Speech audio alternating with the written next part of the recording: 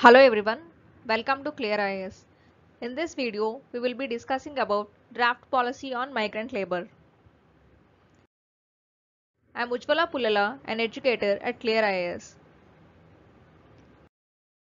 Firstly, introduction.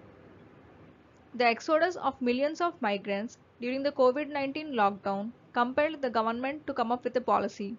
So as we have all seen that during the COVID-19 lockdown, a lot of migrant labor returned to their native towns on foot. And when the government was asked regarding the number of such migrant labor, it had no answer.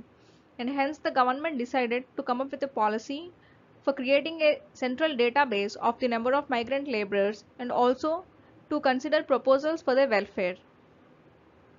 This policy was prepared by the NITI Aayog. A large number of officials and members of the civil society were part of a subgroup which helped in the drafting of this policy. Migration. So firstly, what is migration? It refers to the movement of the people from one place to another place for varied range of reasons. Push-pull factors contribute to the migration pattern. Push factors. So as the name itself indicates, these are the factors which are responsible to push a person to move from one place to another place. These refer to the negative factors related with the place of origin which push an individual to migrate into another place. So, since these factors are responsible for letting a person move from one place to another place, they are considered to be negative factors. They can be occurrence of natural disasters, hunger, poor quality of life, lack of employment opportunities, etc. Pull factors.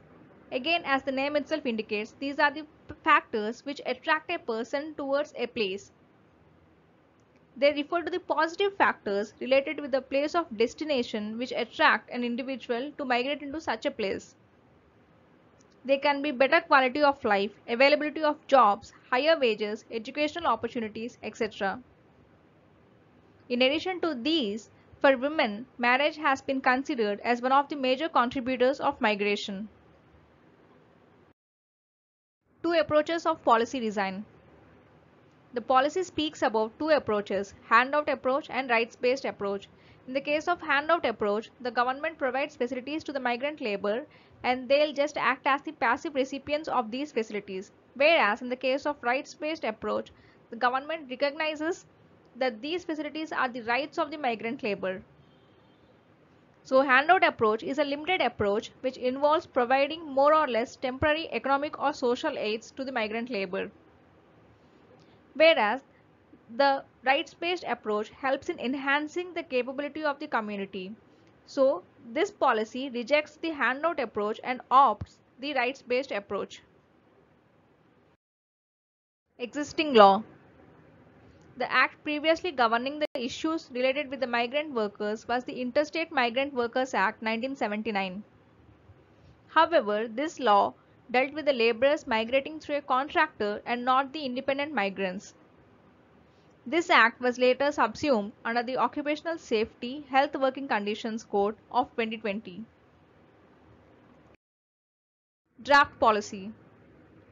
This aims for providing a comprehensive policy for the welfare of migrants, recognizing migration to be an integral part of development. So development is not always equal. There are always imbalances in the case of the development.